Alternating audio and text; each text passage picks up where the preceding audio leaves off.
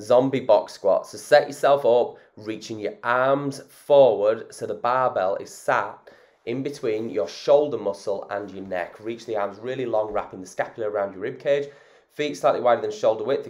Feet can toe out 10 to 15 degrees. Sit your torso between your knees, driving your knees away from the centerline. Rib cage stacked on top of the pelvis till you hit the box. Pause momentarily on the box before pushing to stand up.